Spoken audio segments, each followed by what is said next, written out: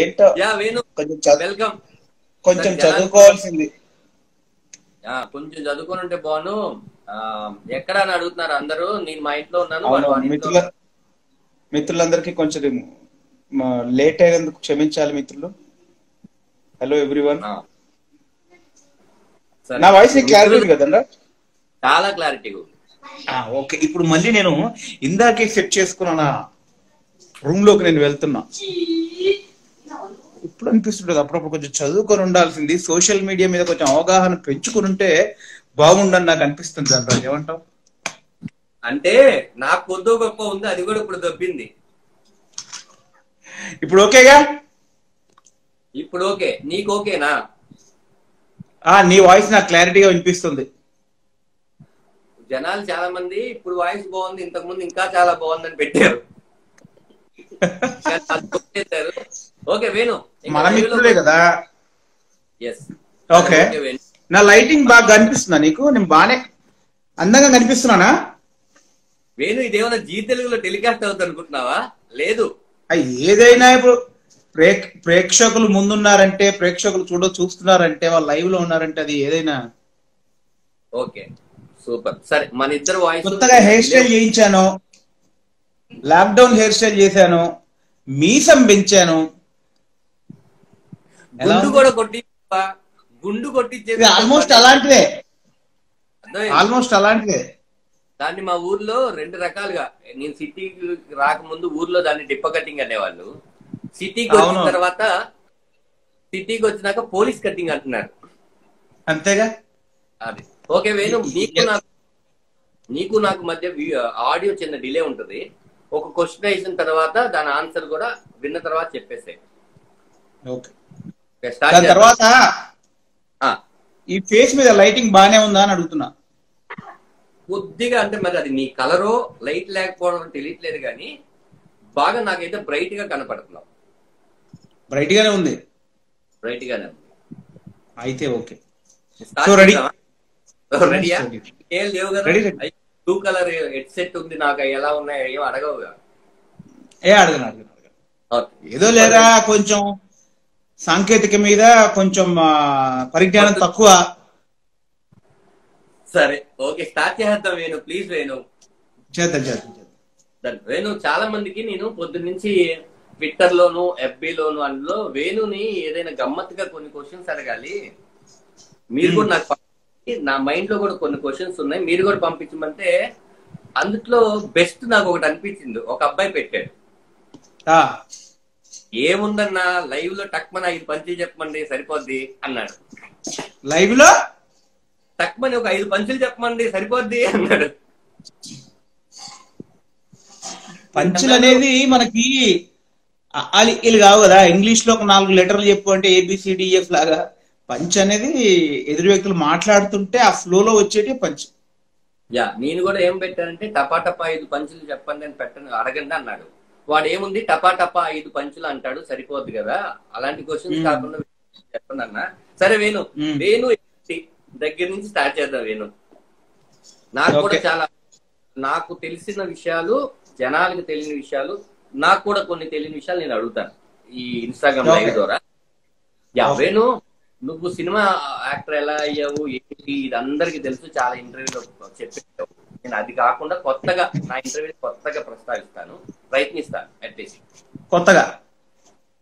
కొత్తగా ట్రై చేద్దాం.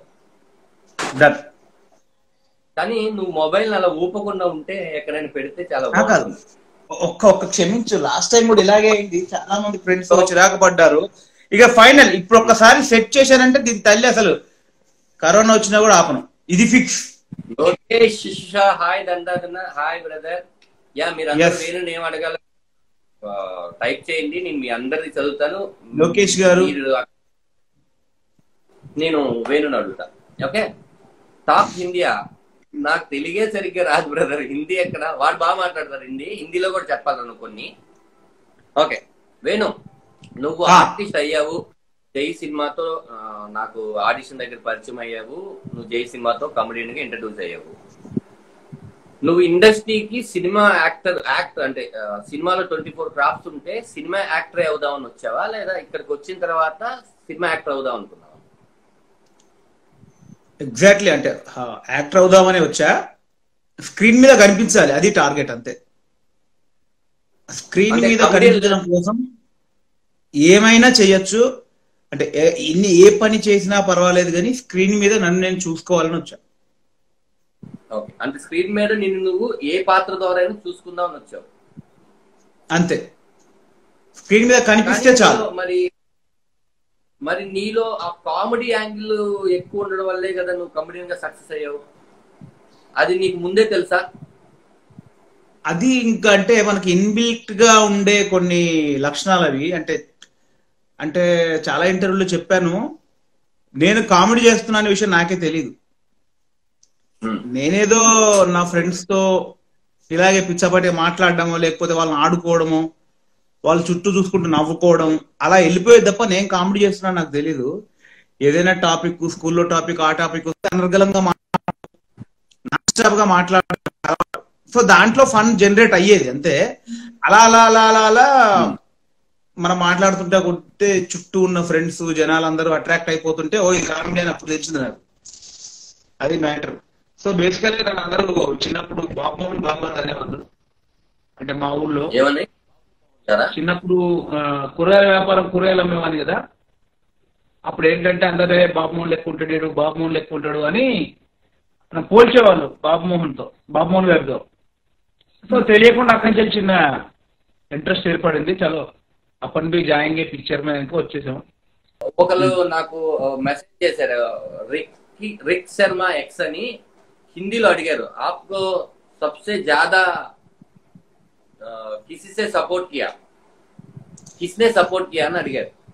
मेरे को 2-3 लोग पहले बहुत सपोर्ट किया.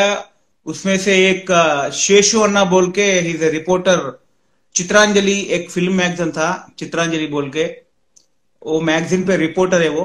कोत्तापल्ली शेषु भाई, मेरा भाई, गाड गिवन ब्रदर अंटूंटाने एप्पुडु. मेरा करियर का स्टार्टिंग टाइम पे वो बहुत बहुत मेरे को सपोर्ट किया. After then comedian चित्रम Seenu, you all know very well. चित्रम सीनू भाई ने भी मेरे को बहुत सपोर्ट किया, लाइक मेरा ब्लड ब्रदर जैसा सपोर्ट किया. सो कोत्तापल्ली शेषु इज मेरा करियर का सबसे बड़ा सपोर्टर. यस, చాలా ఇంటర్వ్యూలో thank you. Super. Ricky Sharma గారు, మీకు ఆన్సర్ తెలిసిపోయింది కదా. ఓకే వేణు, యా, దాని తర్వాత నీకు ఎక్కువ ఇక్కడికి వచ్చిన తర్వాత చాలా ఎక్కువ మంది కామెడియన్స్ ఉన్న ఇండస్ట్రీ తెలుగు ఇండస్ట్రీ.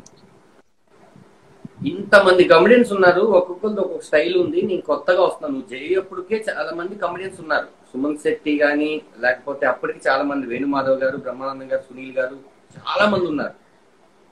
కానీ నువ్వు జై సినిమా చేసిన తర్వాత సినిమా మనం అనుకున్నంత విజయం సాధించకపోయినా నీ క్యారెక్టర్ బాగా మంచి పేరు వచ్చింది.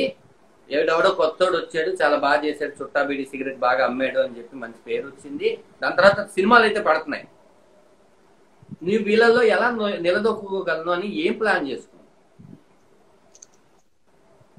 ప్లాన్ చేసుకుంటే ఏది అవ్వదు. బేసికల్ గా మనం 100 ప్లాన్ చేసుకుంటాం, ప్రతి ప్లాన్ నేను సక్సెస్ అవ్వదు.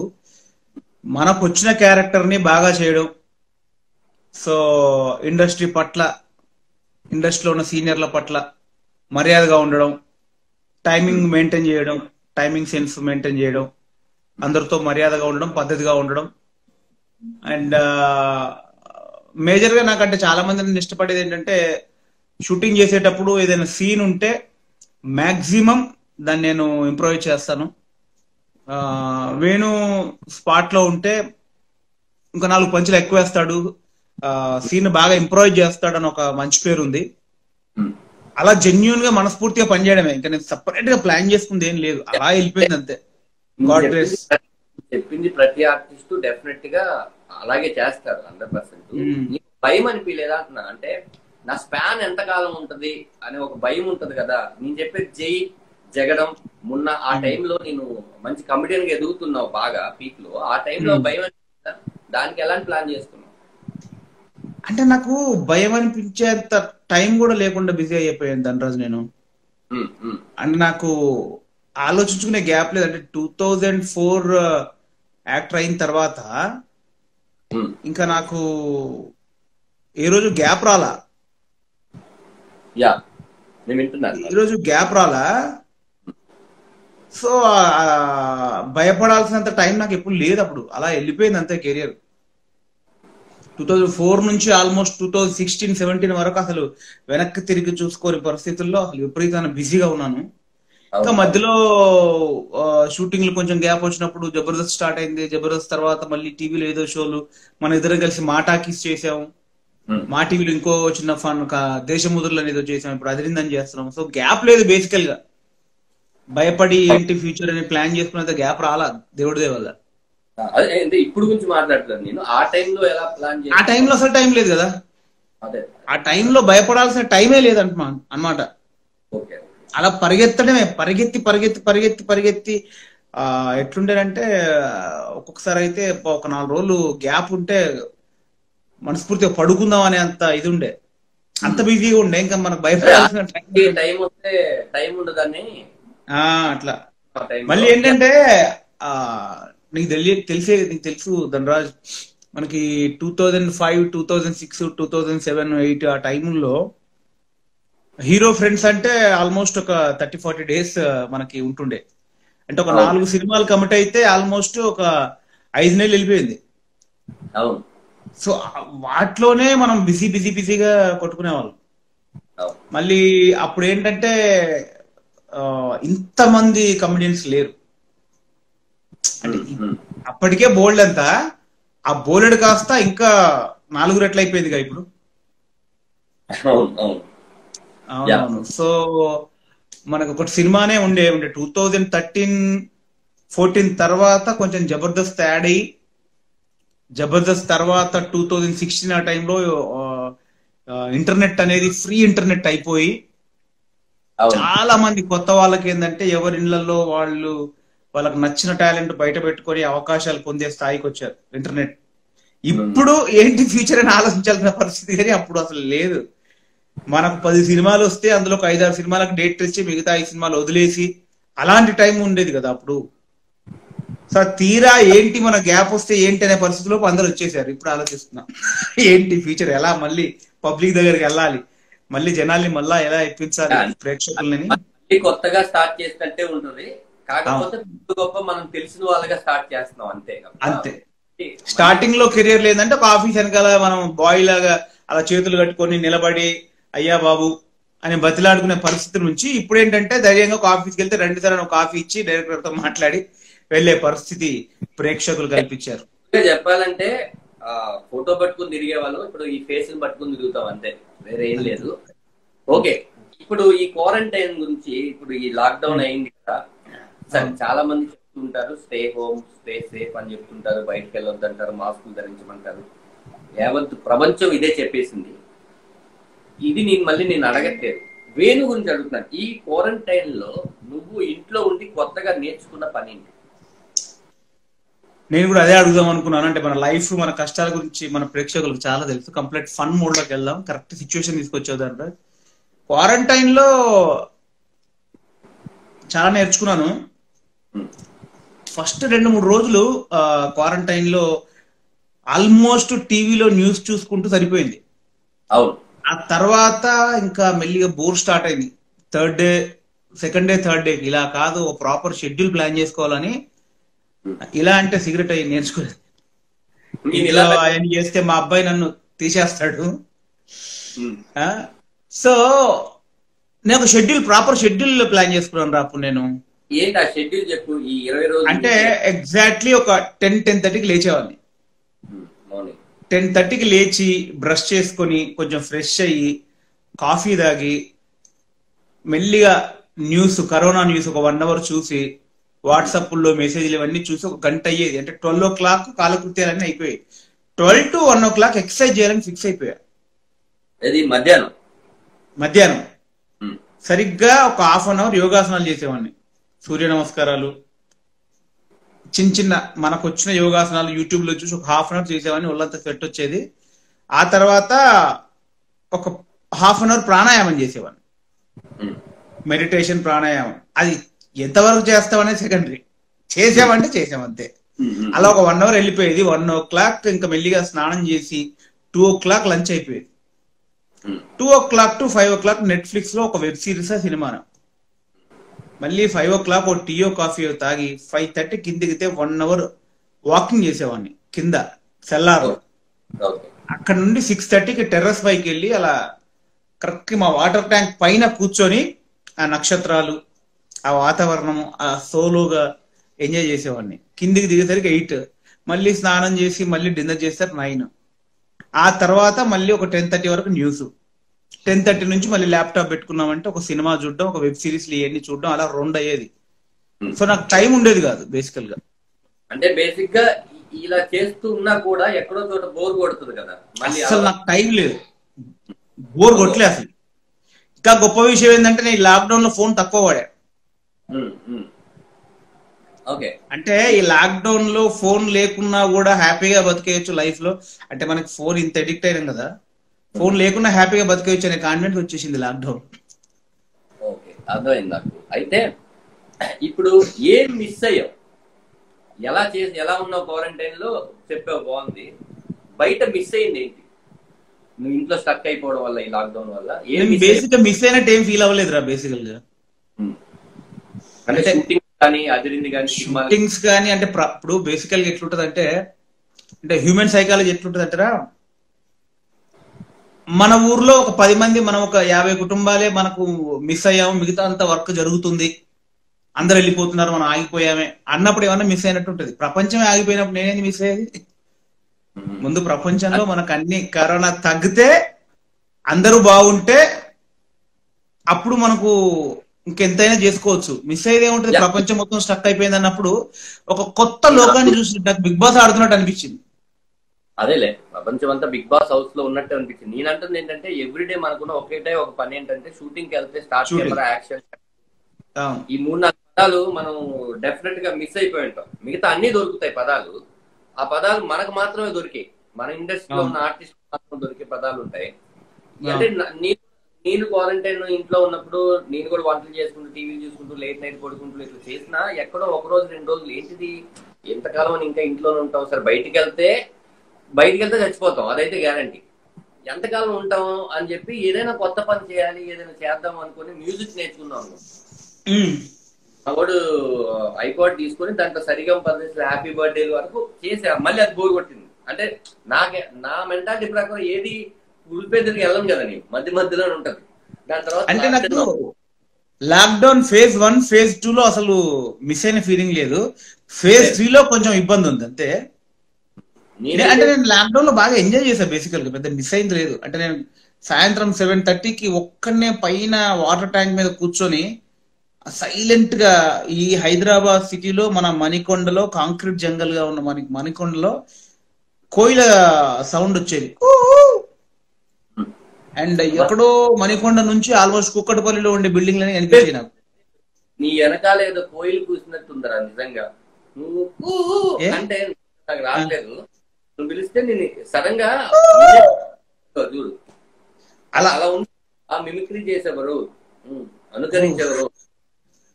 సో ఇవన్నీ నేను బాగా ఎంజాయ్ చేశాను రా బేసికల్ గా. పెద్ద మిస్ అయిన ఫీలింగ్ లేదు. నేను చెప్తున్నా, హ్యూమన్ సైకాలజీ ప్రకారం మన చుట్టూనోడు పని చేసుకుంటూ మనం ఒక్కొక్కరికే పని లేకపోతే అది మిస్సింగ్ ఫీల్ ఉంటది. జెన్యున్ గా ప్రపంచమే డల్ అయిపోయింది, ప్రపంచం ఆగిపోయింది అన్నప్పుడు ఆ మిస్ ఫీల్ లేకుండా ఎట్టాడమ్మాయి దేనికైనా దీనికి ఏదన్నా రావాలే వ్యాక్సిన్, లేకపోతే ఏంది ఫ్యూచర్, చచ్చిపోతాం అందరం అని ఒక ఆలోచన తప్ప పర్సనల్ గా మిస్ అయిన ఫీలింగ్ లేదు. జెన్యున్ గా చెప్తున్నా, చాలా నేర్పించింది కరోనా. మా అబ్బాయి ఇప్పుడు వాడు నాకు చెప్తున్నా అనమాట, ఇప్పుడు చేతులు ఇలా కడుక్కోవాలి, దీన్ని టచ్ చేయకూడదు, దాన్ని టచ్ చేయకూడదు అని చెప్తాం కదా పిల్లలకి. ఫస్ట్ పిల్లలకి ఏంటంటే వీడికి జాగ్రత్తగా ఉండాలని మరి గుచ్చు నేర్పిస్తుంటాం, కానీ మనం చెయ్యం. నేను టెర్రస్ పైకి వెళ్ళి తెలియకుండా అది ఇది పట్టుకున్నా అనుకో, వాడే వస్తున్నాడు, చేయి కడుక్కో, శానిటైజ్ చేసుకో, రూట్ బ్రేక్ చేసావు. సో అట్లా మళ్ళీ మావంతో బాగా ఎక్కువ టైం. అసలు నాకు వెళ్ళినప్పటి నుంచి మా ఆవిడ నేను కలిసి ఇన్ని రోజులు ఒకటే ఇంట్లో, అంటే మీన్స్ మనం షూటింగ్ లోకి వెళ్తుంటాం, పొద్దున వెళ్ళి సాయంత్రం వస్తుంటాం, అవుట్డోర్ వెళ్తుంటాం కదా. అసలు గ్యాప్ లేకుండా ఇన్ని రోజులు కలిసి ఉంది ఇప్పుడే రా బాబు. మళ్ళీ లైఫ్ లో ఇలా ఉండదు కదా.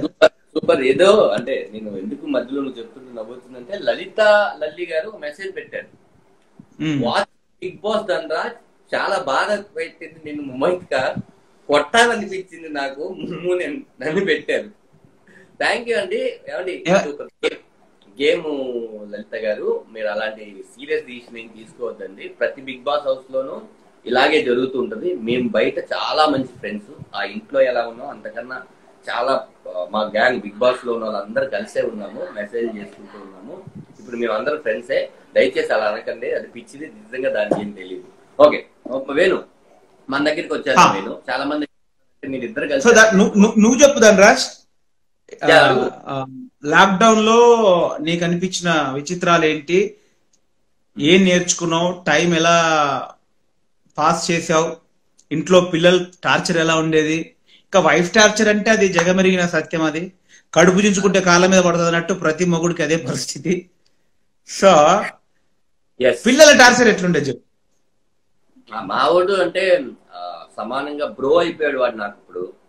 అంటే వాడు 14 ఏళ్ళు వచ్చేసినాయి, ఇంకా వాడికి చిన్నతనం అంతా పోయింది. ఆ బ్రో కేటగిరీలో మన రేంజ్ లో ఉన్నాయి కోరికలన్నీ. అదొలేదు. చిన్న ఏంటంటే నాకు బాధ, మరి లాక్డౌన్ లో మనకే కష్టం ఉన్నప్పుడు కోరికలు సేమ్ ఉంటే కష్టం కదా. అవునవునవును, చాలా కష్టం కదా లాక్డౌన్ లో. నువ్వు అంటే అన్ని రకాల వాడిని బ్రోన్ చేసుకున్నావా లాక్డౌన్ లో? నేను గేమింగ్ అన్ని ఆడాలి కదా, ఇలాంటి ఏం చేయకూడదని వాడు చాలా సార్లు చెప్పాను. 14 years కాబట్టి వినే ఉంటాడు 14 years లో. ఏమో ఒకవేళ 21 years వచ్చిందనుకో తెలీదు. ఓకే సరే ఓకే. అయితే మా చిన్నోడికి బాధ అనిపించింది, ఎందుకంటే రెగ్యులర్ గా నేను మన లాక్డౌన్ లో ఆల్రెడీ బిగ్ బాస్ లో 42 రోజులు ఉండొచ్చాను. నాకు అట్మాస్ఫియర్ తెలుసు, ఇంట్లో ఉంటే ఎలా ఉంటుందని. ఇంకా ఇక్కడ ఎంటర్టైన్మెంట్ ఉంది, టీవీలు ఉన్నాయి, మాట్లాడుకోవడానికి మనుషులు ఉన్నారు, ఫోన్లు ఉన్నాయి. అదొకటి వదిలి నేను కంటిన్యూగా 2.5 నెలలు షూటింగ్ చేశాను. నేను లాక్డౌన్ బిఫోర్ మన అదిరింది 18th లాస్ట్ డే షూటింగ్. ఈ 18th వరకు నేను కంటిన్యూగా 2 months షూటింగ్ చేసి వచ్చాను. అంటే చాలా రోజులు కేరళను, ముంబైను, భూపాలను తిరుగుతూనే ఉన్నాను. ఇంటికి వచ్చేసరికి నాకు నిజంగానే రెస్ట్ అనిపించింది. మా ఆర్టిస్ట్ కి ఒక్కోసారి 10 రోజులు 15 రోజులు గ్యాప్ వస్తుంటాయి సర్వసాధారణం. నాకు ఇన్ని రోజులు వరుసగా ఉంది, నాకు ఫస్ట్ 15 రోజులు తెలియలేదు. ఫస్ట్ 15 రోజులు అయితే అమ్మాయ హ్యాపీగా ఉన్నాం, ఓకే బాగుంది, బయటికి వెళ్ళకూడదు ఇంట్లోనని అంటాం. తర్వాత నుంచి ఇంట్లో ఏమైపోయిందంటే మా ఆవిడ కష్టపడి పని చేస్తుంది, వంటలు చేస్తుంది, ఇది పెడుతుంటే నాకే చిరాకు అనిపించింది. సర్లే ఒక వర్క్ నన్నా షేర్ చేసుకుందామని ప్రతిసారి డే అండ్ నైట్ నేనే వంట వండుతానని చెప్పి కమిట్మెంట్. పొద్దున కాఫీ ఒకటి పెడుతుంది, బెడ్ కాఫీ నేను లెగడానికి, మిగతా పడుకునే వరకు అన్ని వంటలు నేనే చేస్తాను. అప్పుడప్పుడు మొన్న భాషలు కూడా దోమాను, వద్దొద్దులే నువ్వు ఇది కూడా చేసావంటే ఈ పని కూడా వచ్చేస్తున్నావు, నాకు రెస్పెక్ట్ ఇవ్వ ఉంది మా ఆవిడ. సరే ఓకే. కానీ బాగా నేను బాధపడ్డది మా చిన్నోడి విషయం. అంటే నువ్వు నేను ఇన్నర్ బిట్ మాల్లోనూ వాటిలో చాలాసార్లు కలిసాం, పిల్లల్ని తీసుకుని వెళ్ళి వాళ్ళు గేమ్స్ ఆడిస్తూ. వాడికి మైండ్ మెచ్యూర్డ్ కాదు, లాక్డౌన్ అంటే ఏంటో తెలీదు. ఇప్పుడిప్పుడే మాటలు వస్తున్న తరుణంలో వాడిని ఎక్కడికైనా తీసుకుని వెళ్ళి అది చూపించాలి ఇది చూపించాలని ఒక తండ్రికి అనిపిస్తుంటది కదా. ఎప్పుడు అది ఇంట్లోనే వాడు ఒక్కడే ఇంట్లోనే అలా తిరుగుతుంటే నాకే బాధ అనిపించింది. అరే ఇన్ని రోజులు గ్యాప్ దొరికింది, ఇప్పుడు నేను ఎక్కడికైనా తిరుపతో వైజాగ్ అరకో తీసుకుని వెళ్ళేవాడిని అని అనిపించింది. దాని తర్వాత సరే ఏముందిలే, ఈ గడ్డు కాలం ముందు పోతే ఆ తర్వాత తీసుకుని వెళ్ళొచ్చాను. నేను కూడా చాలా హ్యాపీగా ఉన్నాను. నేను ధనరాజ్ అంటే ఈ ప్రాబ్లం మీ ఇంట్లోనే కాదు, ప్రతి ఇంట్లో ఇదే ప్రాబ్లం. పిల్లలు ఉన్న ప్రతి ఇంట్లో అందరికి హౌస్ అరెస్ట్ అయిపోయారు. అందరూ జైల్లో పెట్టినట్టు ఫీల్ అయిపోయి అందరూ, మావాడు కూడా చాలా సార్లు ఏడ్చాడు అనమాట. అమ్మమ్మ వాళ్ళ ఇంటికి వెళ్దాము, అటు వెళ్దాము, పార్క్ వెళ్దాము, పైకి వెళ్దామని. అది ఇంకా అందరూ ఫేస్ చేసిన ప్రాబ్లమే. కింద ఎవరో బ్రదర్ అడుగుతున్నారు, భయ్యా క్వారంటైన్ లో మీరు ఏమైనా వంటలు చేశారని అడిగారు ఒక బ్రదరు. వంటలు మనకు అడగండి, నేను చేసేసాను ఈ విషయం వేణుని అడగండి అంటున్నా. నేను దీంట్లో సాలిడ్ బ్రదర్, మనకు క్వాంటిటీ ఇంత కాదు, ఇంత ఉండాలా. ఒక్కొక్క ముద్ద అలా పెడితే ఇలా తినడం నాకు అలవాటు. సో ఆ రేంజ్ లో తిన్నా. బట్ వంటలు నేను ఎప్పుడు ట్రై చేయలేదు, నాకు వంటలు ఎందుకో చేయడం రాదు. బట్ ధనరాజు వంటలు చేశాడు, నేను మాత్రం అంట్లు తోమే రోజు ఇల్లుకు బట్ట అంటే మాప్ పెట్టడం. అంటే ఏమైందంటే 2-3 రోజుల తర్వాత ఎక్సర్సైజ్ అనేది లేకపోయేసరికి ఒళ్ళంతా లాగేసేదిరా ధనరాజు నాకు. అంత తిన్నది ఒంటికి పట్టకపోయి అంటే బాగా తినేసి ఏం వర్క్ లేకపోయేసరికి అరగకుండా ఉండేది. డైలీ ఒక హాఫ్ అన్ అవర్ యాక్టివిటీ పెట్టుకోవాలని ఒక హాఫ్ అన్ అవర్. అనుకుంటే కాన్సన్ట్రేషన్ చేస్తాను. అండ్ మా ఒళ్ళంతా ఫెట్ వచ్చేది నాకు. ఒక పక్క ఎక్సర్సైజ్ అయింది, ఒక పక్క మా ఆవిడకి హెల్ప్ చేసినట్టు అయింది, ఒక పక్క టైం పాస్ అయింది. 24 hours లో ఒక 1 hour అలా వెళ్ళిపోయింది. అండ్ ఇంకో బ్రదర్ పెట్టారు, థ్యాంక్ యూ వేనన్నా, మీరు హీరోగా చేయొచ్చు కదా తమిళ్లో. యోగి బాబు చెప్పలేం బ్రదర్, మీరు అందరు బ్లెస్సింగ్స్. ఏదైనా జరగవచ్చు ఇన్ ఫ్యూచర్. ఇంకా ఫైట్ చేసి నవ్వించడానికి నేను మా ధనరాజ్ ట్రై చేస్తూనే ఉంటాం. సో ఇంకా ఈ లాక్డౌన్ లో నీకు జరిగిన అత్యంత ఫన్నీ ఇన్సిడెంట్ ఏంటి ధనరాజ్? అంటే ఈవెన్ మీ వైఫ్ తో గానీ, మీ కొడుకులతో గానీ, అంటే పక్కింటోడో వాచ్మెన్ లేకపోతే ఏదైనా సరుకులు దొరకనో ఒక అద్భుతమైన ఫన్నీ ఇన్సిడెంట్. ఏం లేదు, మా వాచ్మెన్ ఉన్నాడు వెంకటేష్ అని. షూటింగ్ వెళ్తుంటే కార్ తీసి గుడ్ మార్నింగ్ సార్ ఆ రెస్పెక్ట్ ఇచ్చేవాడు అనమాట. బేసిక్ గా నన్ను ఎప్పుడు 6ంటికి రావడం 9ంటికి రావడం అని. ఒకరోజు నేను మామూలుగా షార్ట్ ఒకటి వేసి బనీన్ ఒకటి వేసుకొని వంట వండుతున్నా. వచ్చి ఆ కిటికీ దగ్గర నుంచి వచ్చి ఇలా చూసారు, మీరు కూడా వండుతారా వంట, సెలబ్రిటీ కదా మీరు అన్నాడు. సర్లే ఎవరింట్లో నువ్వు కూడా ఉండన్నా. నెక్స్ట్ డే నుంచి గుడ్ మార్నింగ్ లేవు, ఏం లేవు, అంటే అంతా ఒకటే, అయితే వంట వండరు అనుకునేవాడిని, మీరు కూడా వండేస్తారనమాట అని. చాలా అంటే అతను తెలియని ఒక అమ్మాయికి అతనితో సెలబ్రిటీలు వంట వండడం ఏంటి, వాళ్ళ ఆవిడ కదా వండుతారు, ఇతను మరీ షార్ట్ వేసుకొని ఆ టైప్ లో చూస్తున్నాడు. నాకు నేను నవ్వుకున్నా ఒక రోజంతా, అరే ఏంటి సెలబ్రిటీలు అంటే వంటలు వండకూడదా అలా అనుకుంటారా జనాలు, ఇది ఇలా నవ్వుకున్నాను అనమాట. అవునవును, అంటే నిజంగా ప్రేక్షకులు అంటే అందరికి అలాగే ఉంటది. సెలబ్రిటీలు అంటే వీళ్ళు కూడా చేస్తారని, అందరూ చేస్తారు. టైం పాస్ కానప్పుడు ఏదైనా చేయాల్సిందే. అందులో మళ్ళీ మనకి వైఫ్ లకు వండి పెట్టే దాన్ని ఏమంటారు అవకాశం మళ్ళీ రాదురా. కరోనా చాలా ఇచ్చింది. నేను అసలు చూసే ప్రేక్షకులకి చిన్న దాన్ని ఏమంటారు చిన్నగా షాక్ గా అనిపించవచ్చు, వేదాంతం అనిపించవచ్చు. నేను ఈ క్వారంటైన్ పీరియడ్ లో గరికపాటి నరసింహారావు గారి ఆంధ్ర మహాభారతం ఆల్మోస్ట్ ఒక 200-300 ఎపిసోడ్లు విన్నాను. యూట్యూబ్ లో మీకు గరికపాటి నరసింహారావు గారి ఆంధ్ర అంటే చాగంటి గారు అండ్ గరికపాటి గారు చాలా, అందులో గరికపాటి గారి సెటర్ లెక్క ఉంటాయి కదా. నేను ఒకసారి ఊరికే ఆంధ్ర మహాభారతం అని గరికపాటి గారి యూట్యూబ్ లో 22 minutes వీడియో ఉంది. ఏంటి అని చూస్తే కురుక్షేత్రం గురించి చెప్తున్నారు ఆయన. ఎంత ఇంట్రెస్ట్ గా చెప్పారంటారా. అంటే చాలా మంది ప్రేక్షకులు క్వారంటైన్ లో ఉన్న వాళ్ళు, ఇంట్లో ఉన్న వాళ్ళు ఎప్పుడైనా టైం పాస్ కాకపోతే ఎప్పుడైనా గరికపాటి నరసింహారావు గారి ఆంధ్ర మహాభారతం ఎపిసోడ్స్ అని కొట్టండి, కురుక్షేత్రం అని కొట్టండి. మనకు తెలిసిన మహాభారతం మామూలుగా అభిమన్యుడు పద్మవ్యూహంలోకి వెళ్ళి చచ్చిపోయాడు, అంతవరకే తెలుసు. బట్ అభిమన్యుడు అనేవాడు పద్మవ్యూహానికి వెళ్లే ముందు ఎన్ని జరుగుతాయి, ఎంత డిస్కషన్ జరుగుతుంది. నేను చూస్తాను, వాళ్ళు చూస్తారు. అయితే ఇప్పుడు నేను కొన్ని ర్యాపిడ్ ఫైర్ క్వశ్చన్స్ అడుగుతాను నేను, ఎందుకంటే నువ్వు ప్లాన్ చేసుకొని వచ్చావు. క్యాజువల్ లైవ్ అన్నావు, బేసికల్ ప్లాన్ చేసుకొని వచ్చావు ఇవన్నీ. నిజం అంటే నేను ప్రిపేర్ అయ్యానంటే నాకు నోటుకు వచ్చింది అడిగేస్తాను. ఇప్పుడు నన్ను అక్కడ అనడానికి ఎవరు లేదు. ఏదైనా అంటే లైవ్ తర్వాత నువ్వు ఫోన్ చేసి అంటావు తప్ప ఏముంది. ర్యాపిడ్ ఫైర్ కూడా కాదు, జనాలకు తెలియాలని కూడా కాదు, నాకున్న క్వశ్చన్స్ అడుగుతున్నాను. అయితే ఒకసారి సౌండ్ కొంచెం తగ్గుతుందా ర్యాపిడ్ ఫైర్ కి? వాయిస్ క్లారిటీ ఉందా? ఉంది వేణు. Okay, I'm ready. నేను ఊరినే ఇది ర్యాపిడ్ ఫైర్ కూడా అనకూడదు. వేణుకి బాగా కోపం వస్తే ఏం చేస్తాడు? బాగా కోపం వస్తే అలుగుతావా? అలుగుతా. అలగడం ఏంటి వేణు? ఎవరి మీద అలుగుతావు? ఎవరి మీద కోపడ్డావు? ధనరాజు మీద కోపం వచ్చింది అనుకో, నా నోట్లో కడుపులో ఉందంతా ఆయన మొహం మీద అంటే తిట్టేసి అలుగుతా, మాట్లాడను. వచ్చి బతిలాడాలి. ఎవరు బతిలాడాలి? నువ్వే బతిలాడాలి, వచ్చి సారీ చెప్పాలి. ఎవరినైతే తిట్టావో, లేకపోతే ఎవడైనా మధ్యవర్తి వచ్చి బతిలాడాలి, ఫోన్ లేరా అని బతిలాడాలి, అలుగుతా. ఎంతసేపు ఉంటది ఆ అలుగుడు? తొందరగా కూల్ అవుతావా? తొందరగా అవ్వదు. అంటే నాకు ఎప్పుడైనా కోపం వచ్చినప్పుడు దాన్ని పూర్తిగా ఆస్వాదించాలన్నమాట నేను. ఇప్పుడు ధనరాజ్ మీద కోపం వస్తే ఆ కోపాన్ని బాగా ప్రదర్శించుకోవాలి, ఆస్వాదించాలి. దాన్ని వాడికి అంటే అరే పాపం వీడు బాగా కోపంగా ఉన్నాడే, వీని కొంచెం బుజ్జగించాలి అని అనుకునే వరకు వస్తుంది అనమాట. ఓకే. బేసిక్గా బాగా కోపం వస్తే అలుగుతాను. Okay, super. ఇప్పుడు ఈ రోజు ముఖ్యంగా మాతృ దినోత్సవం. ప్రతి తల్లులకి వాళ్ళందరికీ కూడా happy evening, happy mother's day. Evening coffee. ఓ వెరీ గుడ్.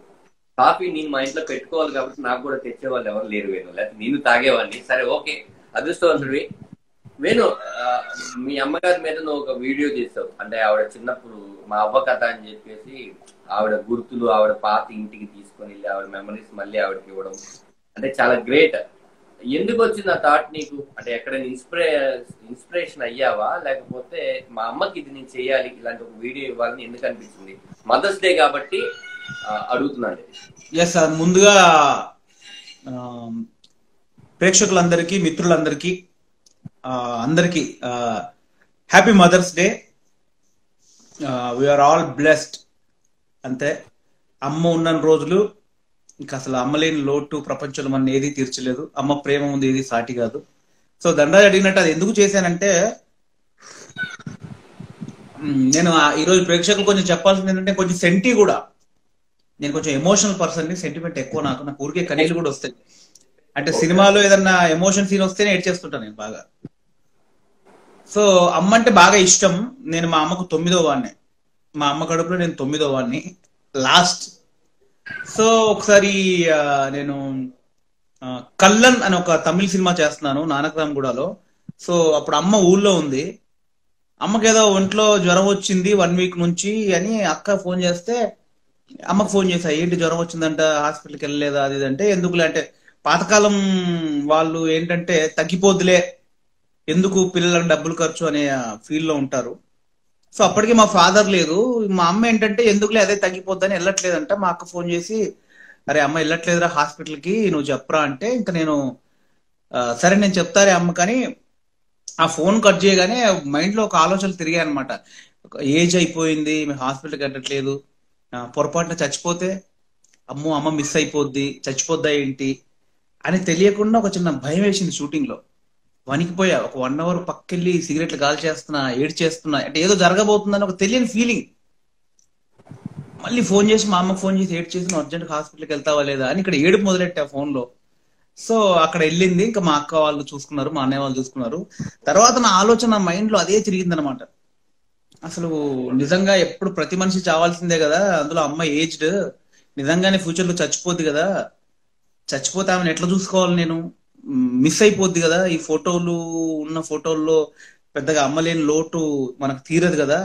సో అమ్మ జ్ఞాపకాలు లైఫ్ లాంగ్ నాతోటే ఉండాలి అని ఒక ఆలోచన వచ్చి 1 ఫైన్ డే ఊరెళ్ళి అమ్మను కారులో ఎక్కించుకొని, మా పిల్లలందరినీ కారులో ఎక్కించుకొని, అప్పుడు నా దగ్గర S3 మొబైల్ ఉండేది అండ్ చిన్న కెనాన్ కెమెరా ఉండేది 5D. డైరెక్ట్ ఊరెళ్ళి నాకు నచ్చిన షాట్లు షూట్ చేసుకున్నా. అమ్మ నువ్వు ఎక్కడ పుట్టావు, ఎక్కడ పెరిగావు, ఎక్కడ ఆడుకున్నావు, ఎక్కడ చదువుకున్నావు అని ఊరికే గుర్తులుగా ఉంటాయి అన్నట్టుగా అమ్మకు సంబంధించిన వీడియోలు అన్ని తీసుకున్నాను. ఒక 2 రోజులు ఫుటేజ్ తీసుకున్నాను. తీసుకున్న తర్వాత దాన్ని రఫ్ గా ఎడిట్ చేస్తే చాలా బాగా అనిపించింది, ఏదైతే బాగుంది అనిపించింది. తర్వాత అమ్మకు పెళ్ళైన తర్వాత అత్తగారు ఊరికి వెళ్తుంది, అంటే మా నాన్నమ్మ వాళ్ళ ఊరు. సో ఎక్కడ పెళ్ళయింది అని ఆ ఊరు వెళ్ళి అక్కడ అనుభవాలు, అక్కడ ఇల్లు, అక్కడ మా పొలం, మా బావి, అమ్మ జ్ఞాపకాలు అవన్నీ షూట్ చేశాను. దాని తర్వాత మేము ఉన్న సిరిసిల్లాలో అమ్మ ఎన్ని కష్టాలు పడింది, లైఫ్ ఎలా జరిగింది, కూరగాయల వ్యాపారం ఎన్ని రోజులు చేశారు, ఆ కూరగాయల మార్కెట్ లో తోటి వ్యాపారులు, అమ్మకు సంబంధించిన వాళ్ళు, వీళ్ళందరి ఇంటర్వ్యూలు, వీళ్ళందరితో ఇంటరాగేషన్, అందరితో అమ్మ ఇంటరాక్షన్, ఇవన్నీ తీసి అంతా జాయిన్ చేసిన తర్వాత చాలా చక్కగా ఉంది అనిపించింది. దాని తర్వాత కొంచెం సినిమాటిక్ లో ఇంట్రడక్షన్, ఒక హ్యాపీ క్లైమాక్స్ చేసి మొత్తం ఎడిట్ చేసిన తర్వాత ఇంత మంచి వీడియోకి ఒక సాంగ్ ఉంటే బాగుంది అనిపించింది నాకు. ఆ సాంగ్ ఇన్స్పిరేషన్ కూడా నాటోగ్రాఫ్ సినిమాలో రవితేజ గారిది, గుర్తుకొస్తున్నాయి, ఇలాంటిది ఉంటే బాగుండని ఫ్రెండ్ తో ట్యూన్ చేయించి సాంగ్ చేయించాను. ఫైనల్లీ 1 hour 4 minutes కంప్లీట్ అమ్మ ఒక్కతే ఉంటుంది అందులో, అమ్మ డాక్యుమెంటరీ. అది ఫుల్ షూట్ చేసి మొత్తం ఎడిట్ వర్క్ చేసి దానికి లైవ్ ఆర్ఆర్ చేయించాను. కంప్లీట్ షూట్ చేయించి కంప్లీట్ అన్ని రకాల చేసి వన్ ఫైన్ డే ఇంట్లో అక్కయ్యల్ని, అన్నల్ని, పిల్లల్ని అందరికి ఒక సాలిడ్ పార్టీ. ఇంకా తెలంగాణలో పార్టీ అంటే మాకు ఫస్ట్ నుంచి ఏంటంటే సుక్క ముక్క అందరికి ఉంటది అనమాట. ఫుల్ గా ఎంజాయ్ చేసి ఫుల్ పార్టీ చేసి ఇంకా ఆల్మోస్ట్ ఇంకెక్కడో అక్కడ వెళ్ళిపోతారన్న టైంలో చిన్న వీడియో చేశాను అమ్మ మీద అని. అందరికి లైట్లు ఆపేసి పెట్టా అనమాట. 1 hour 3 minutes అది పెట్టి సినిమా అయిపోయింది. లైట్లు ఆన్ చేయగానే మొత్తం ఫ్యామిలీ అంతా కన్నీళ్లు, ఏడుపులు, ఎమోషన్లు, కౌగిలింతలు.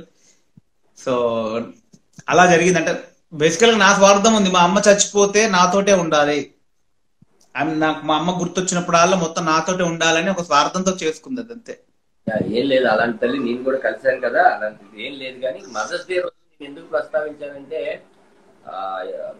ఇందాక గ్రూప్ లో దాని నుంచి కూడా మాట్లాడతాను. అందరూ మీ అమ్మ పోలిక అని పెడుతుంటే నాకు ఎప్పటి నుంచి అనిపిస్తుంటది. నాకు ఏంటంటే మీ 9 మందిలో 9వ వాడు కదా, మీ అన్నయ్యలను కూడా నేను చూశాను అందరినీ. నువ్వు ఎక్కువ మీసం పెట్టావనుకో మీ పెద్దలాగా, తక్కువ తీసావనుకుంటే మీ చిన్నలాగా, ఏం లేకపోతే వేణులాగా, కొంచెం లావ్ అయినప్పుడు మీ అమ్మగారు లాగా, అందరూ ఫ్యామిలీ పోలికలన్నీ నీలో ఉంటాయి. నేను చాలా అవునా. ఇందాక మా వైఫ్ వాళ్ళ సిస్టర్ కూడా అంది, బాబా మీసం పెడితే ఎగ్జాక్ట్ మీ పెద్ద నెలలో ఉన్నావని. నువ్వు అనేది కరెక్టే. అట్లా మీ ఫ్యామిలీకి సంబంధించిన అన్ని పోలికలు నీకు ఉన్నాయి. ఇంకా చెప్పాలంటే అదిరిందులోను, జబర్దస్త్ లోను ఆ చిన్న పిల్లోడు స్కిట్ చేసినప్పుడు మీ అబ్బాయి లాగా ఇవన్నీ రావడం గొప్ప విషయం కదా. అవును, కరెక్ట్ అంటారు. చాలా మంది అన్నారు మీసంలో, చాలా మంది మా అన్నయ్యలా ఉన్నారు అన్నారు. మీసాలు పెంచితే నువ్వు మీ పెద్ద అన్నయ్య లాగే ఉంటావు అని ఎప్పటి నుంచో చెప్తున్నాను. అవును, మా అమ్మలాగా. మొన్న మనం బామ్మ గెటప్ వేసినప్పుడు చాలా మంది మీ అమ్మలా ఉన్నారు అన్నారు. అవును అవును అవును. చైల్డ్ క్యారెక్టర్ చేస్తే మీ అబ్బాయిలా చేస్తారంట. అవును రోయ్, బానే ఉంది ఇది. ఒక లైఫ్ లో ఒక మెమరీ ఇది. ఇది ఇది చేయమన్నప్పుడు మీ అమ్మ ఏమన్నారు? ఇలా నేను షూటింగ్ చేస్తున్నాను, యాక్ట్ చేయాలి నువ్వు అంటే. అదేంటంటే యాక్చువల్లీ ఫస్ట్ డే తీసుకెళ్లే అమ్మకి, ఏంటి కార్ లో తీసుకెళ్తే దామా పోదామని అమ్మ టాబ్లెట్లను తీసుకెళ్లి ఊరు వెళ్ళిపోయా. ఊరు వెళ్ళిపోయిన తర్వాత ఫస్ట్ షాట్ ఏంటంటే, అంటే మా అమ్మ ఎక్కడైతే పుట్టిందో, అంటే మా అమ్మమ్మ వాళ్ళ ఇంటికి వెళ్ళాం. ఎక్కడైతే పుట్టిందో అక్కడ పుట్టింది కొంచెం ఇంట్రడక్షన్ సాలిడ్ గా ఉండాలని ఒక చిన్న కెమెరా కంప్లీట్ ఒక ల్యాండ్ మీద పెట్టేసి చిన్న ఒక పాదం వచ్చి పడుద్ది అక్కడ, ఒక చిన్న లేత చెట్టు సజెషన్ లో కెమెరా పెట్టి S3 మొబైల్ పెట్టి, అమ్మ అక్కడ అడిగేసి అలా వెళ్ళు అంటే ఆఫ్టర్ 40-45 years ఒక ముసలావిడ మా పుట్టింటికి వెళ్ళింది. సో ఆ షాట్ అలా ఉండాలని అలా పెట్టా. వెళ్ళిపోయింది. 1 more అన్నాను, మళ్ళీ వెళ్ళింది, మళ్ళీ 1 more అన్నా, మళ్ళీ వెళ్ళింది. అలా ఒక 10 షాట్లు చేశా. అంటే మనకు ఉంటది కదా చిన్న చిన్న, దాన్ని ఏమంటారు రచతలు చెప్పంటే తీట. ఆ ముందు ఈ సజెషన్ లో ఉన్న ఈ చిన్న చిగురుటాకి చిన్న స్ప్రే చేసి 1 more, లేదు కొంచెం మరీ బోల్డ్ వచ్చింది, కొంచెం వైడ్ పెట్టని 1 more, ఇలా ఒక 10 టేకులు చేసిన తర్వాత షాట్ వచ్చింది. తర్వాత నెక్స్ట్ షాట్ అని చూసరికి మా అమ్మ పడుకుంది. ఏందే పడుకున్నావు, ఒకటే చేసాడే, ఏంద్రా ఎన్నిసార్లు నడిపించినావు, సార్లు ఇంక రేపని. అమ్మని అప్పుడు నాకు గుర్తొచ్చింది, యాక్టర్ కాదు మా అమ్మ అని. మనకి ఏంటంటే బేసిక్ గా యాక్టర్ అయితే వాళ్ళకి తెలుసు 1 more చేస్తారు. అమ్మకు తెలియదు కదా. నేను ఈమె ఏజ్డ్, ఈమెకు ఒక 75 సంవత్సరాలు 80 సంవత్సరాలు ఉన్న లేడీ అనేది మర్చిపోయి 1 more అని ఆ పిచ్ లో చేశా. ఆ షార్ట్ తర్వాత ఆమె పడుకున్నాక నాకు అర్థమైంది, అమ్మో ఈమె యాక్టర్ కాదు అని. అప్పటి నుంచి ఏం చేశారంటే, ఒక పెళ్లిళ్ళు ఊళ్ళల్లో పల్లెటూళ్ళలో పెళ్లిళ్ళు చేసి ఒక P2 కెమెరా ఉంటది. P2 కెమెరా నా దగ్గర S3 మొబైల్ ఉండేది. S3 మొబైల్ అండ్ మా అల్లుడు దగ్గర కెనాన్ 2D కెమెరా ఉండేది. సో ఎవ్రీ షాట్ ఒకటి close, Canon mid, S3 mobile close, ఆ P2 కెమెరా వైడ్. ఏదైనా సింగిల్ టేకే అనమాట. రెండో చైర్ ఉంటుంది. అంటే చెప్పిన డైలాగ్ చెప్పలేదు, రాదు, బయట జనాల గోల, అరుపులు, వేణు వచ్చాడు షూటింగ్ జరుగుతుంది, ఏదో ఆ గోల టార్చర్కి ఏం లేదు. ఇంకా ఆమె ఏం చెప్తే అది ప్రతిదీ క్యాప్చర్ చేయడం, అలా చేసుకుంటూ వచ్చా. సో ఇంకొక ఫన్నీ ఇన్సిడెంట్ ఏంటంటే, యాక్చువల్గా చాలా మందికి తెలుసు, మనం మా టీవీలో మాటాకిస్ అని చేసాం. కమల్ హాసన్ గారు చీకటి రాజ్యం సినిమాకి ప్రమోషన్ కి వచ్చారు. సో నేను చాలా ఇంటర్వ్యూలో చెప్పాను, నా ఫేవరెట్ యాక్టర్ కమల్ హాసన్ గారు, నేను దేవుడిగా ఫీల్ అవుతా. అంటే చిరంజీవి గారు, కమల్ హాసన్ గారు ఇద్దరు ఎవరంటే ఏం చెప్పలేను. సో అటువంటి కమల్ హాసన్ గారి చేతుల మీదుగా ఈ CD రిలీజ్ అయ్యి అమ్మకు కమల్ హాసన్ గారి చేతుల మీద గిఫ్ట్ ఇవ్వడం అనేది నా పూర్వజన్మ సుకృతం. అది నా యాక్చువల్గా నేను యాక్టర్ అయిన తర్వాత కూడా కమల్ హాసన్ గారితో ఫోటో దిగాలని ఛానల్ తిరిగా, కుదరలా. అలాంటిది అమ్మ మీద చేసిన ఒక స్పెషల్ వీడియో కమల్ హాసన్ గారి చేతుల మీద రిలీజ్ చేయించడం అనేది చాలా చాలా హ్యాపీ. ఆ రోజు అమ్మ మీద ఉన్న సాంగ్ నువ్వు ఉన్నావు, మన ఇద్దరు హోస్ట్ ప్రోగ్రామ్ కి. కమల్ హాసన్ గారు చూసి కన్నీళ్ళు కూడా పెట్టుకున్నారు. అండ్ కమల్ హాసన్ గారు మోకాళ్ళ మీద నిలబడి నీల్ డౌన్ చేసి అమ్మకి ఆ క్యాసెట్ ఇవ్వడం, అమ్మ తీసుకోవడం, ఇంతకంటే గొప్ప గిఫ్ట్ నేను మా అమ్మకి ఇవ్వలేనేమో. అదే అదే నాకేమనిపించిందంటే అమ్మని డైరెక్ట్ ఆ రోజు ఫన్ ఏంటి చెప్పనా, అమ్మని ఇంటి నుంచి తీసుకొచ్చా. అమ్మ ఇట్లా సీడీ ఉంది కదా ఆయన చేతుల మీద ఇప్పిద్దామంటే సరే సరే అని వచ్చింది. వాళ్ళు ఓపుకుండదు, మా అమ్మ కింద హాఫ్ అన్ అవర్ కంటే ఎక్కువ కూర్చోలేదు, తర్వాత పడుకుంటది అనమాట. ఇక కమల్ హాసన్ రాని, నరేంద్ర మోడీ గారు రాని, మన కేసీఆర్ గారి నడుము నొత్తుందా నేను పోతారా అంటది. నడుము నొత్తుంది అంటే పోతా అంటే కమల్ హాసన్ వచ్చిండే అక్కడ రిలీజ్ చేయాలంటే ఎవడో కమల్ హాసన్ కానీ నడుము నొత్తుంది పోతా అంటే ఓ అమ్మ అలా అంటారంటే అంటే తనకు తెలియదు పాపం. తర్వాత ఇంకా కమల్ హాసన్ గారు వచ్చాక అమ్మని తీసుకొచ్చి స్టేజ్ మీద కూర్చోబెట్టాక, అమ్మ ఎవరో గుర్తుపట్టినావా అన్న. గుర్తుపడితే ఎవడరా ఇడు అన్నాడు. పల్లెటూరు కదా, ఎవడంటే కమల్ హాసన్ అంటే ఎవరు అన్నది. కమల్ హాసను సాతిముత్యం సువ్వి సువ్వి సాంగ్ అంటే ఓ గాడా గాడా గాడా బిడ్డ మంచుకున్నావా బిడ్డ అంటే ఆ ముద్దు ముద్దు మాటలకే కమల్ హాసన్ గారు కన్నీళ్ళు పెట్టుకున్నారు. అంటే అఫ్ కోర్స్ కమల్ హాసన్ గారు పెద్ద స్టారు, బట్ ఒక తల్లి దృష్టిలో ఎక్కడో చూసిన ఇదిలో బాగున్నావా బిడ్డ, మంచుకున్నావా బిడ్డ, చల్లగా ఉండాలి బిడ్డ అంటే కమల్ హాసన్ గారు కూడా చాలా ఎక్సైటెడ్ ఫీల్ అయ్యారు. నా లైఫ్ లో మా అమ్మకి ఇచ్చిన ది బెస్ట్ గిఫ్ట్ అనుకుంటాను, ఎంతకంటే గొప్ప గిఫ్ట్ ఇవ్వలేదు. అవునవును, అదే నేను అదే అంటున్నాను. ఒక తల్లిని డైరెక్షన్ చేసే అదృష్టం ఏ కొడుకు వస్తుంది, ఒకటి యాక్షన్ అమ్మకి యాక్షన్ చెప్పి యాక్ట్ చేయించడం ఒకటి, దాన్ని ఒక సినిమా ఆడియో క్యాసెట్ చేసినప్పుడు మనం గెస్టులు పిలిచి చేస్తుంటాం కదా, అలా కమల్ హాసన్ చేయడం ఒకటి. ఇట్లా చాలా ఇన్సిడెంట్లు ఉన్నాయి, అంటే మంచి మంచి. ఓకే, ఇప్పుడు వేణు అలుగుతాడు కోపం వస్తే, ఓకే, వేణుకి బాగా ప్రేమ వస్తే ఏం చేస్తాడు? ప్రేమ వస్తే ఏముంది అంటే మొహమాట లేకుండా చెప్పే అంత ఉందా, లేకపోతే దాన్ని దాచుకుని వేరేలాగా ఎక్స్ప్రెస్ చేయడం అలాగా టక్మని చెప్పేయగలవా? అంటే ప్రేమ అంటే అమ్మాయిలతో ఆటలంటే ఇప్పుడు వేణు అన్న, ఇప్పుడు వెంకీ మీద ప్రేమ వచ్చినా, చంద్ర మీద వచ్చినా, రమేష్ మీద వచ్చినా, నా మీద బేసికల్ చెప్పాక కొంచెం ఎమోషన్ పర్సన్ ని, బాగా ప్రేమ వచ్చినా కూడా వెళ్ళి గట్టిగా కౌగులించుకుంటాను, మనసులో ఏది దాచుకోను. ఫేస్ మీద ఇక్కడ ఏం కనిపిస్తూ అదే బయటకు వస్తుంది ఎక్స్ప్రెషన్. ఇక్కడ ఒకటి పెట్టుకొని లోపల ఒకటి పెట్టుకొని ఇక్కడ ఒకటి రాదు అసలు. నాకు లోపల ఇక్కడ ఏది ఉంటే ఇదే కనిపిస్తుంటది. నేను యాక్ట్ చేస్తే చాలా మంది తెలిసిపోద్ది ఈ లోపల చాలా కోపంగా ఉన్నాడు, చిన్న స్మైల్ పెట్టుకున్నాడు అని. సో లోపల ఏం దాచుకోను, డైరెక్ట్ వ్యక్తపరచడమే. ఆ వ్యక్తపరచడం వల్ల కొందరు చాలా మంది హర్ట్ అవుతారు. అదే ఇమిడియట్లీ వ్యక్తపరిచేస్తాం, ఆగదు. నాకు నా దగ్గర మళ్ళీ సీక్రెట్స్ అనేవి ఆగవు ధనరాజ్. వేణు సీక్రెట్ మెయింటైన్ చేయడం అనేది నీ వరకైనా పక్క సీక్రెట్లైనా దాస్తావా, లేదా అవి కూడా చెప్పేస్తావా?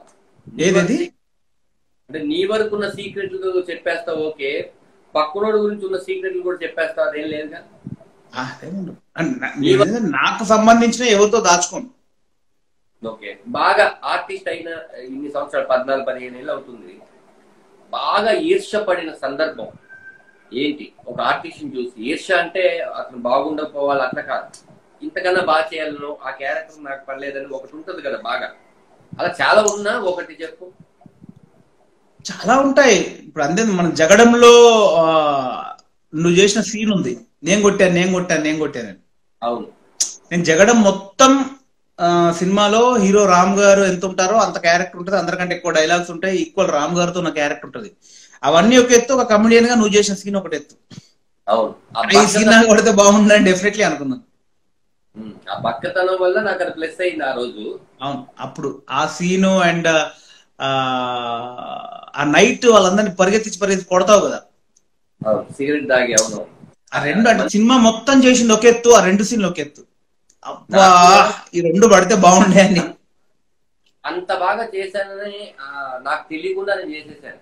నీకు అక్కడ తెలీదు, రామ్ కి సిగరెట్, రామ్ నోట్ నుంచి సిగరెట్ తీసుకోవాలి, అది ఇంద్రానగర్ గల్లీలో జరుగుతుంది. రామ్ చేతికి నిజంగా సిగరెట్ పెట్టేసాను, నాకు తెలియక. ఆ షార్ట్ ఉంటది నిజంగా, వేరే సిగరెట్ గోబ వేసి కొట్టేవాడు నాకు తెలియక. అని తాగి ఇలా ఇవ్వాలి కదా సిగరెట్, అరిచేతిలో పెట్టేస్తే అలాగే అలాగే కాలుతుంది నాకు తెలుసు. ఇప్పుడు చూస్తుంటే అలాగే తీసుకుని అలాగే పెట్టుకుని ఇచ్చేసుకున్నాడు. అమ్మా ఇప్పుడు ఇస్తే ఏంటి పొజిషన్, కొట్టేవాడు కదా అనుకునేవాడిని. అంటే ఆ ఎమోషన్ లో నాకు అది తెలియలా. నేను మళ్ళీ ఏ ఏ అని కొట్టే సీన్ అట్లా, అది కూడా నాకు, అది నేను కాదు ఆ సీన్, వేరే ఆర్టిస్ట్ చేయాలి. నేనే కొట్టాను సీన్ మాత్రమే నాకు ఉంది, నాకు తెలిసి. ఆ సీన్ వేరే వాళ్ళు చేయాలి. కానీ బక్కతనంగా ఉన్న దండరాజును కొడితే ఎక్కువ వైలెన్స్ ఇంకా ఇది వస్తుందని అప్పటికప్పుడు ఆలోచించి పెట్టారు. అది నా అదృష్టం. ఆ సినిమా ఫస్ట్ సినిమాతోనే నేను కొట్టాననే సీన్ వన్ ఆఫ్ ది నా ఫేవరెట్ సీన్ నీ కెరియర్ లో. అవునవును. తర్వాత వేణు బాగా అంటే చివరిగా ఒక 5-6 నిమిషాల్లో వేణుకి బాగా డైరెక్షన్ అంటే ఇష్టం కదా. ఎప్పుడు అనుకుంటున్నావు అసలు డైరెక్షన్ చేయాలన్న ఆలోచన ఎందుకు వచ్చింది? డైరెక్షన్ చేయాలని ఆలోచన అనేది కాదు, డైరెక్షన్ చేయడం అనేది అది చాలా చాలా పెద్ద విషయం. అది అది మనతోటి కాదు, అది చాలా మంది పెద్దవాళ్ళకే సాధ్యం. కానీ ఏంటంటే ఒక 20 సంవత్సరాల నుంచి ఇండస్ట్రీలో ఉన్నాం. క్లోజ్ గా ఆల్మోస్ట్ ఒక 200 సినిమాలకు పనిచేశాను. అండ్ మా గురువు గారు తేజ గారి దగ్గర నేను ఏంటంటే ఒక యాక్టర్ గా కాకుండా ఒక అసోసియేట్ లాగా ఉంటా. అంటే అన్ని దగ్గర నుంచి చూస్తాను. సార్ కూడా అదే ఇంట్రెస్ట్, తేజ గారికి కూడా అదే ఇష్టము.